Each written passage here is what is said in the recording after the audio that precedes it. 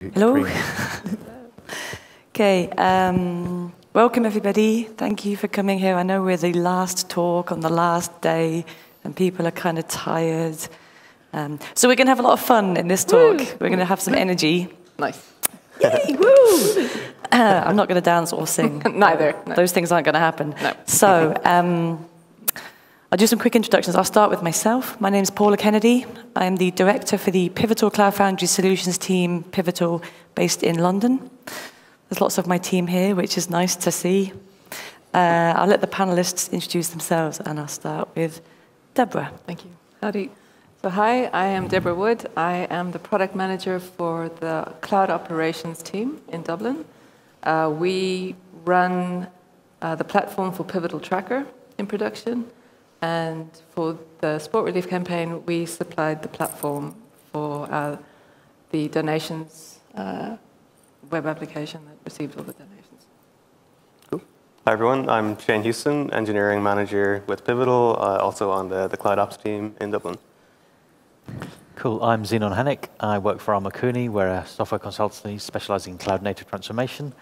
And I'm the COO, so I do all of the crap. Nice. And I'm Caroline Rennie. I'm the product lead at Comic Relief. So we're sort of the client of all these great people. Okay, thank you, everybody. So I'm going to start with a question for Caroline. You mentioned you work for Comic Relief. Could you tell us a little bit about what Comic Relief is, and really just give us a bit of a detail on the problem statement that you were trying to solve for? Yeah, so Comic Relief is a major UK charity. We raise money and then distribute it around the world to different projects, primarily in sub-Saharan Africa and the UK, but in other places too. We use the learnings from these different projects that we fund, because a girl in the gang in London has very similar experiences to people in a similar situation in South Africa. So we're able to spread the learnings that we get from giving this money out across the world. But first we have to give them the money. So we have a major fundraising event every year. It's either Sport Relief or Red Nose Day, and that's broadcast on BBC One. It's 7 hours, and it raises about 90% of our public donations. So we have quite a high risk appetite at Comic Relief, because even if you've got a provider who's promising you the 5 nines, if we have 5 minutes of outage after a really effective appeal film, then that loses us millions of pounds. So that was our problem, is that we need a really highly resilient platform which is capable of taking huge amounts of traffic. So usually up to about, I think we do capability up to about 500 donations per second. And it needs to work within the 7-hour period. And if it doesn't, then we will not be able to fund fantastic projects around the world. So obviously, as a good product and development team, we outsourced it for a while. So that's where we got Armakuni in. Yeah, so we originally rewrote the platform 7 years ago. It's a microservices-based architecture, 26 different microservices. It uses kind of stateless pattern, and it's a eventually consistent pattern, so we can take the money even if certain elements of the platform fail. And we've been doing it for a number of years, and so originally we built it on the open source Cloud Foundry and ran across a private vSphere environment and AWS, ran it across just AWS for a couple of years, then partnered with Pivotal over the last couple of years and been running it across PCF, then made some changes this year. So you mentioned you made some changes. Shane, do you want to talk a little bit about kind of what the actual implementation this year looked like? Sure. So as Zenon said, last year the applications were hosted across a mixture of AWS and GCP. And this year we decided to focus totally on GCP for the night of TV. This was partially because we'd built up a lot of experience between last year's Comic Relief event and also migrating Pivotal Tracker onto GCP in the previous year before that. So for this year, we actually had 3 foundations running across 2 regions on GCP. One of those foundations was a pre-prod environment where we could test a few things out before pushing to production, and then we had redundancy in our production environments. Okay, and what else was kind of different this year? Because you've done it a few times, right? We have, yeah. So We used it as an opportunity to allow, it was a bit of an experiment for us as operations. We wanted to allow internal Pivotal teams to directly interact with the users of their products. So typically feedback going into Pivotal products like Redis or in this instance PKS actually, which is one of our newly released products. We wanted to allow product teams to talk directly to app developers who are the users to build empathy and to understand the use cases. So typically there would not be a direct relationship. So we allowed Armakuni engineers direct access to the teams, and they were also involved in like fire drills just to practice incident management. So that was different. Okay. So you mentioned PKS, which is new for Pivotal, and something I want to hear a bit more about. Good. So Shane, do you want to tell us a little bit more about that? Sure. So I'm sure by now probably everyone is familiar with the concept of PKS, but it's the Pivotal Container Service, which provides Kubernetes run by Bosch in the system. At the time of the Sport Relief event, PKS was a fairly new product. We were actually, as far as I'm aware, we were the first place using it in production for the Sport Relief event. We were using it for this event to host instances of MongoDB. These instances were something that had existed previously. They were used last year as well, but there was a difference in the setup between last year and this year in that regard. We were using a Bosch deployment for Mongo previously, but we needed to tweak it in a number of ways in order to use it across multiple AZs. And also when we came back to it this year, we found that the deployment hadn't been updated in a very long time, and we weren't so confident in using it. So PKS provided us a very good use case for hosting this new workflow. Okay, and so Caroline, you're obviously the customer of all of this development effort. How did it go? Yeah, so we got all the money, which is great. That's all we care about. But it's also that we had the confidence that, so we don't just receive online donations, we also get text donations and people calling up still. And we just had the confidence that if something changed in the system, we knew that the teams had worked really closely together to make sure that monitoring was coming back. If it's a 2-minute gap, that's a problem. And we knew that the communications between Armakuni and Pivotal was just great to make sure that if there was a problem, it was fixed super quick. And there wasn't a problem, but we were very, very comfortable. I know that Xenon keeps using the term that he was really bored, but as it's an entertainment show, he was very entertained. And not having to think about work is how we'd rephrase it. I actually got to watch a TV show, which you don't usually get to watch in a high-profile event like this. So yeah, so from our perspective, it just worked. So it's quite interesting because originally we had a single team that was developing the app, also supported Cloud Foundry as well, so supporting the platform and the app, and that worked really well for us. And then when we partnered with Pivotal, that kind of changed. So Pivotal were the platform support team, we were the kind of development team for the apps themselves. And so that kind of created a kind of separation of duty. And then this year, with having the CloudOps team in Dublin supporting the platform, but also having the PKS team involved, it kind of created a kind of triangle that we needed to kind of cover across in terms of communications and fire drills and trying it, and just essentially building up trust between the teams. It worked fine on the night. We believe greatly in observability for all of our platforms, for our apps, and we managed to ensure by working really hard before the night that we all knew what was going on in the platform. We all had real clarity of what issues, what they look like when they arise and what that might mean, and then what actions we need to take off the back of that. So it was, it was a very successful evening. So just digging a little bit more into the support that the CloudOps team provided and that platform. I mean, Shane described a bit about having PKS and PAS both kind of combined together for that platform. As the apps kind of team, did you notice any difference? Could you see like that there was multiple pieces involved in the platform? No, so there was no difference really. It was kind of like there's an endpoint that we call for our Mongo calls, and they just go through. And so in the original setup, when we originally set out, there was some small configuration that needed to be done on the GCP load balancer to kind of enable traffic to flow through at a higher rate. But that was picked up probably within the first first load test that we did together. On that. The change was made, and then it was completely transparent to us. There was nothing there that we needed to know, and that's really, for me, that's almost been, it's sort of been For us, it's been the promise of Cloud Foundry that has been the same for, we've made one change in the 7 years that we used Cloud Foundry, and I think it was something to do with 1 year between when we went to Cloud Foundry 2.0, one of the namespaces changed or something needed change. Mm-hmm. Aside from that, it's just remained entirely consistent, and you can just trust the platform will do what it wants to do. And what was quite interesting for us is we expected it to be a much more effort on our side. We genuinely expected, right? So it's Mongo, but it's running on PKS. There's going to be something we're going to need to do differently. We're going to have to route something differently. We're going to have to mess around with some configuration on our side. But we didn't. It just worked. And so it was very interesting for us how low friction it was as a kind of development team to engineering team to support that kind of transition to PKS. And Shane, how was the experience of using PKS? Because you mentioned you're one of the early kind of people to use it in production. How was it?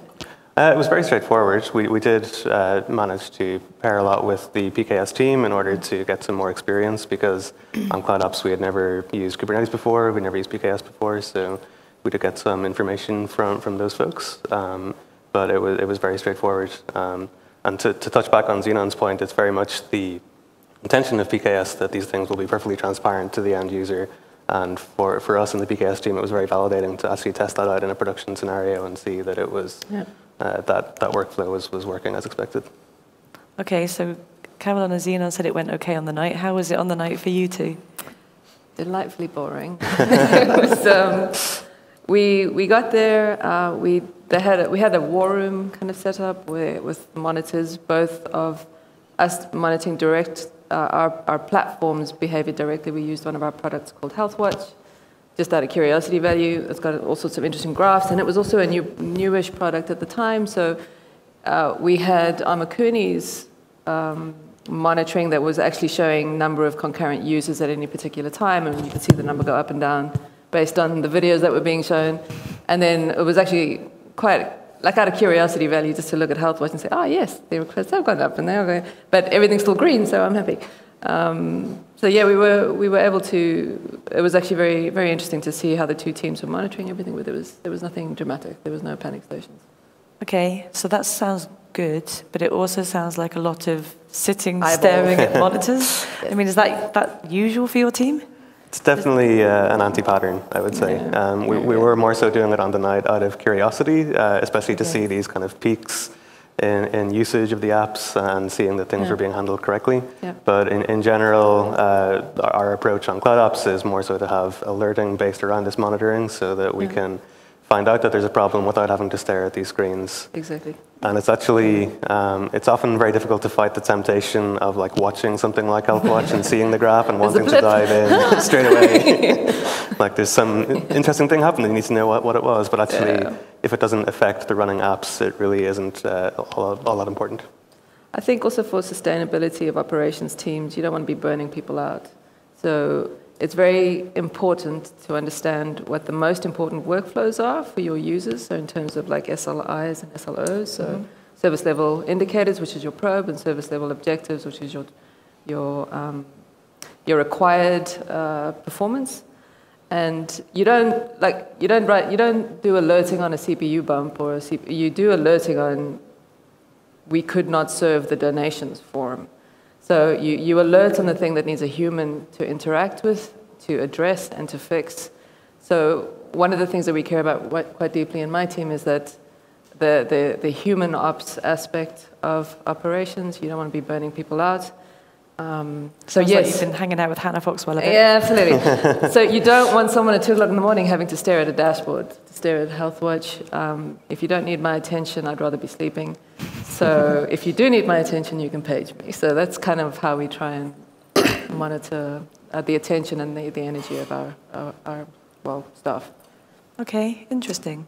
I'd just like to add that Comic Relief did supply snacks so that people who had to stare at their screens for 7 hours didn't go crazy. But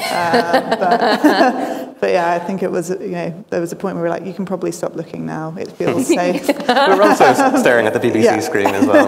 We were entertained by that. Yeah.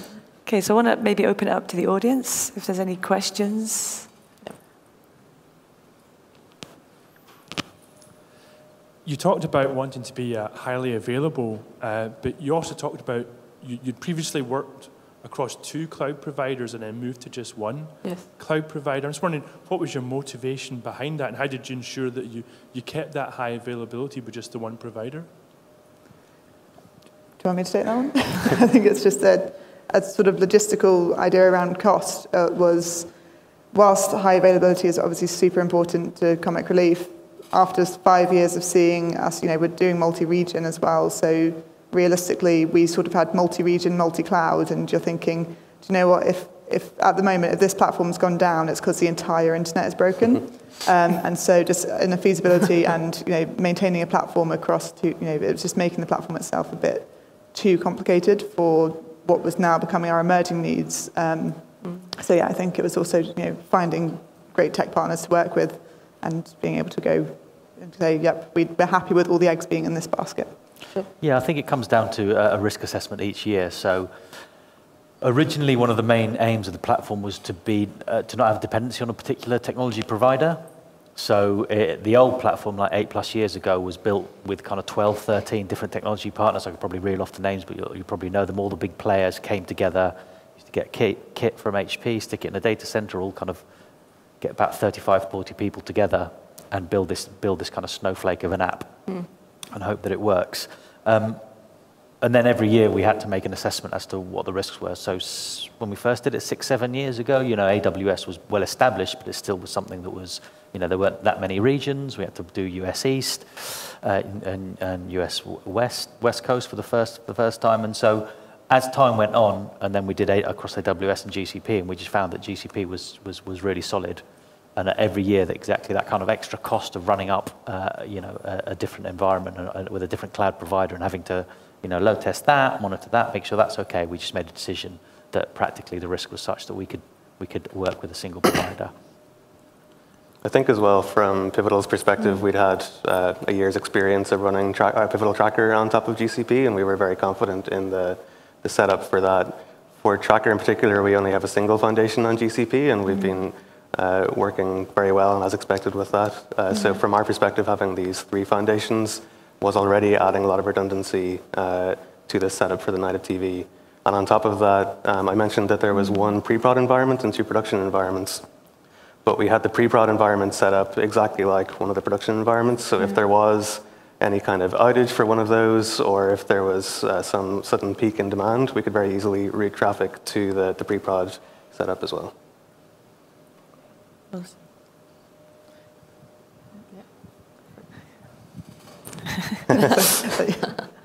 Hello, I wanted to see if anyone else. I don't. No, you can. It's only. And so, Zenon, you may have explained this, but it was a bit fast. The Mongo running in PKS, was that just still connecting to the applications through standard service broker interface? Just want to make sure that there wasn't anything unusual there. Is that a fair description?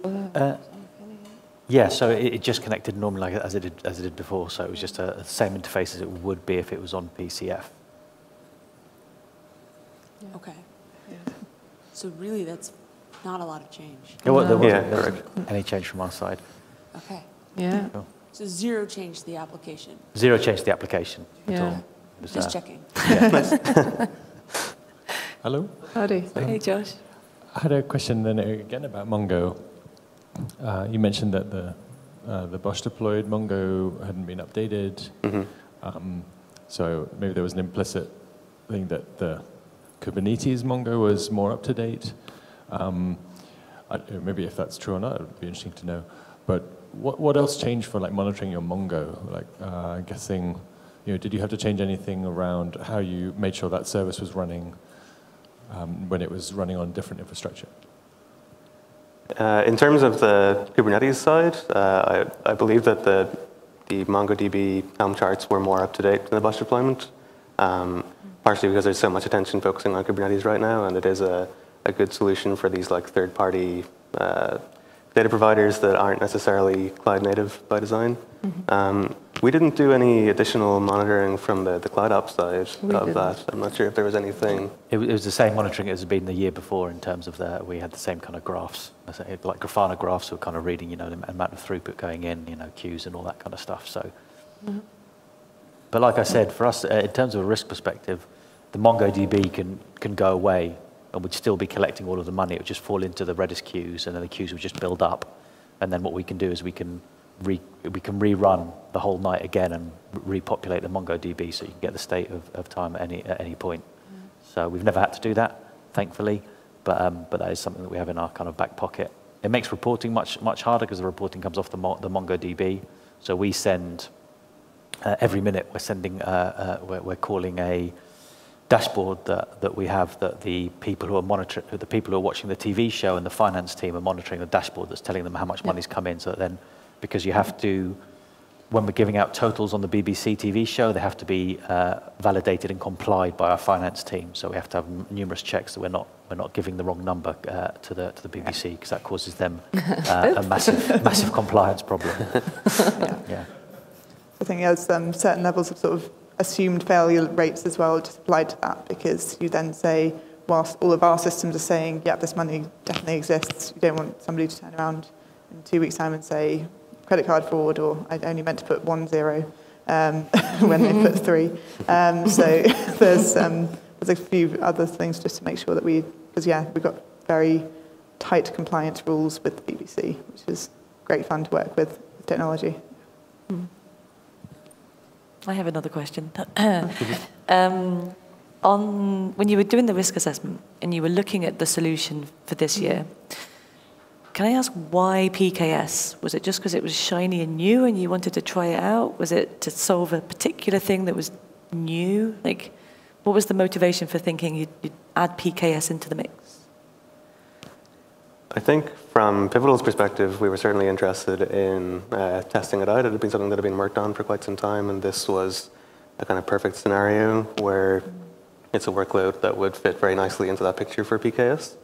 I'm not sure if there was more thought from our I mean, for us, a big part of the journey that Comic Relief has made is to become a technology destination. They want they're hiring. Oh yeah. They've got a great team. They're really making a real difference in the world, doing some really cool stuff. They're doing some really interesting stuff in serverless and all these kind of things. And so for us, part of it is always looking at what's out there and what we could potentially use. Now, for us, it comes down to a conversation that we had with Pivotal, and Pivotal saying this is kind of GA now. We've got great confidence in it. We'd like to use it, assessing what the risks are within that, and trialing it. By getting it up early, by working really closely with Pivotal, then we can try and load test it and see if it works. Yeah. If it didn't work, then we could go back to spinning up in open source CF, spinning up in PCF, and working through the problems of that. But early, fast feedback to validate the question really starts giving reassurance. And it's kind of something that the project has had all the way through. So when we originally did it, 2 weeks after we agreed with contracts with Comic Relief that we were going to build the platform, we presented the first journey. And it was just 3 pages, didn't look very nice, but it was actually money flowing into Comic Relief's bank.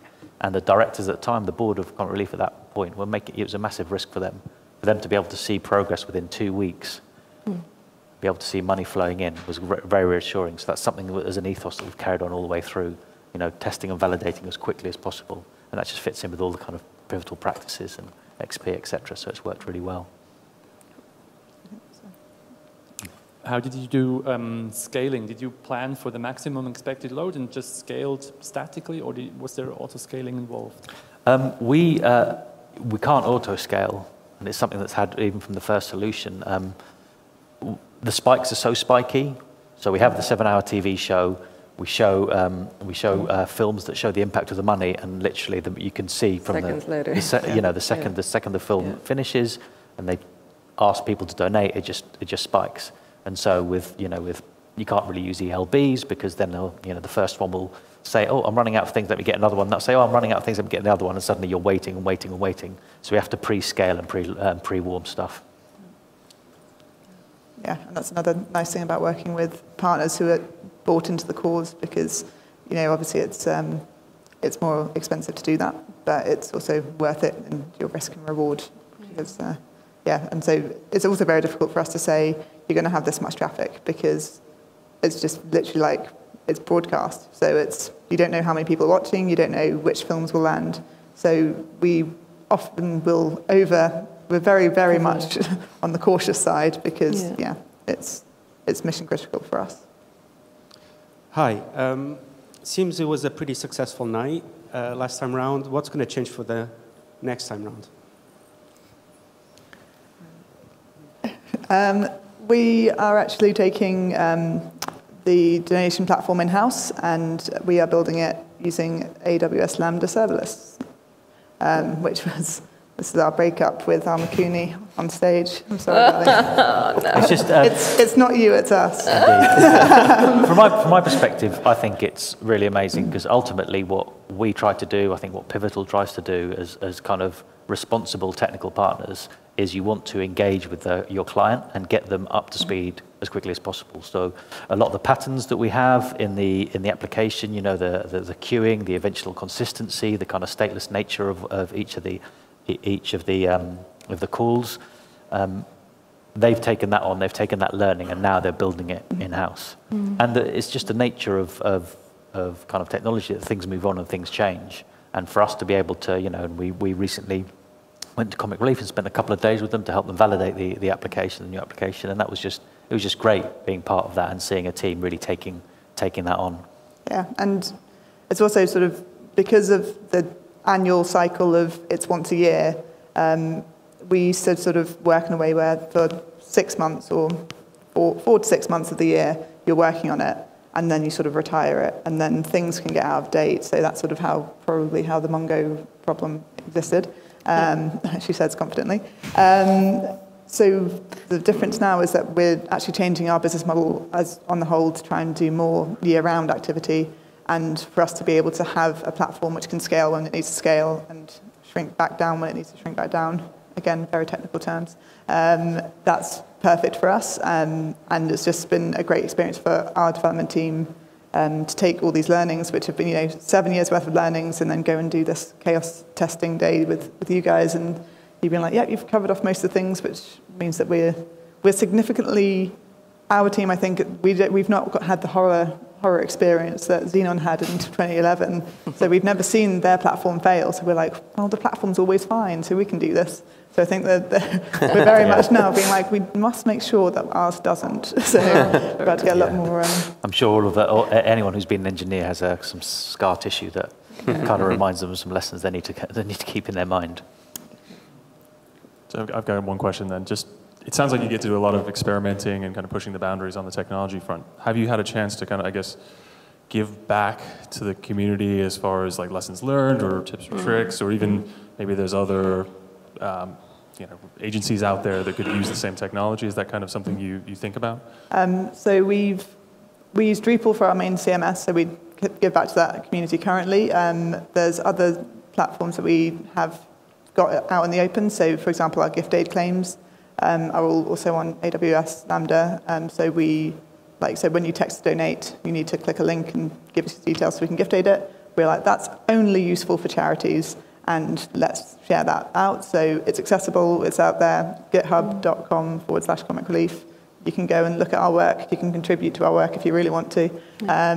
But yeah, so we try and give back to the community a lot, and I think from the time that the platform's been in development, these Comic Relief have been represented at probably every Cloud Foundry talk, so there's a lot of feeding back into the community, definitely. Yeah. And I'd say part of our learnings was there was understandable reluctance just with the distributed nature of what we were doing. So we had 3 very specialized teams. We had Armakuni specializing in using MongoDB. We had my team, Cloud Operations, specialized in running a PCF stably, and that's our domain, and we know it inside out. And then we had PKS with their speciality of running Kubernetes. And one of the earlier talks today was around, given that there are 3 very specialist teams working together to provide this platform, there's a reluctance for any one of those teams to hold the hot potato of support for that thing. So there was reluctance just in terms of who can adequately take operational responsibility for MongoDB on the native TV.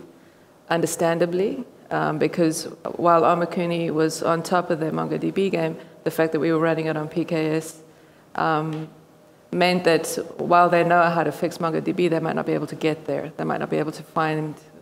So one of the lessons that we learned that was actually very, very helpful was that we decided to share operational responsibility across the 3 teams, and we practiced that. So for us to get aligned on who handles an incident on native TV, we set up fire drills. So we practiced, let's get everybody on the same Zoom call, everybody on the same Slack channel, and we just practiced access region 1 of production, get the last line on the log file of MongoDB, give me a number of records in this DB, all that kind of stuff, just to build confidence between the 3 teams. And that was a very simple but very pragmatic way to make teams feel less afraid on something as high profile as a native TV. I think in the IT world that we live in, with so many very different specialist niche areas like a microservices world, where you have to collaborate with teams that you might not know, practicing incident management in the line of something like fire drills can just help